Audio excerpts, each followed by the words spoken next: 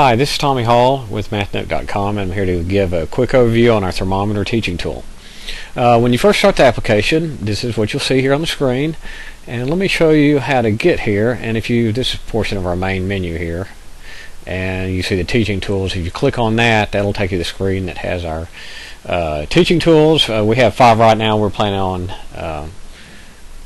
creating some more, and they'll all be free, and of course you can use those. They're free to use online, at home, or in the classroom.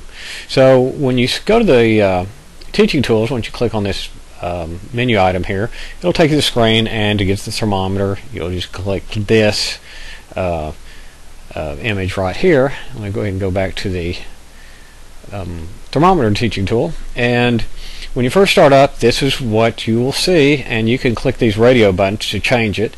So we've got two. If you notice, when I click 1 degree, the increments on the thermometer are 1 degree, and then they're about 2 degrees and 5 degrees, the markings here. You also have demo, quiz, and random mode, and I'll show you how those work in just a minute. One thing I'd like to mention is this is really large. If you have a small monitor or your resolution isn't that high and you find this is too large to display on one screen, drop us a line. You can contact us via the Contact Us page and let us know, and I'll create a version that's smaller and so that you can use it and it'll fit on your display and be usable. So anyways, let's go to the teaching tool. It's fairly simple to use. Let's go ahead and do it on 5 degrees so you can see that a little bit better in the video. Okay, we're in demo mode, and all demo mode is if you want to show somebody what 55 degrees look like, you just click on the 55 degrees, and you just click it anywhere. It'll move to the closest mark there. So as you notice, if I click on, let's go ahead and click on 45, it changes down here. As I change, it does, and that's just for demonstrating how the thermometer works.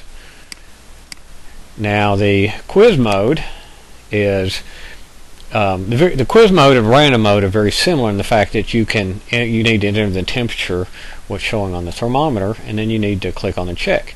You can use the keypad here to enter numbers, and I can also clear it, or you can enter it in.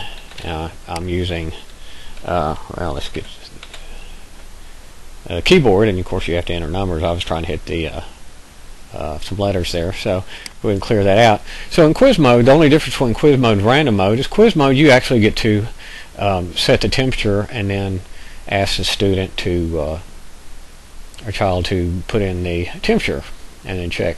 Random will simply give you a random number, that random temperature, and you'll have to student will have to check that out. Actually put it in and check and see if they've got the right answer. So this one really is more for demonstration and, say, in classroom or something like that, testing individually, versus random is just more like a small quiz. So anyways,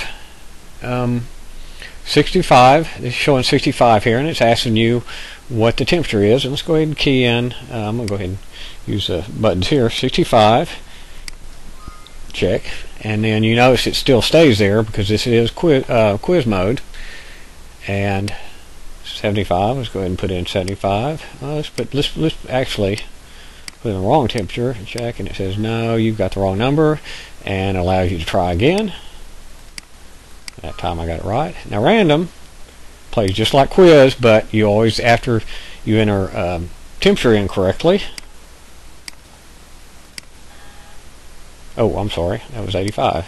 After you enter it correctly, then you get a new temperature, and it works like that.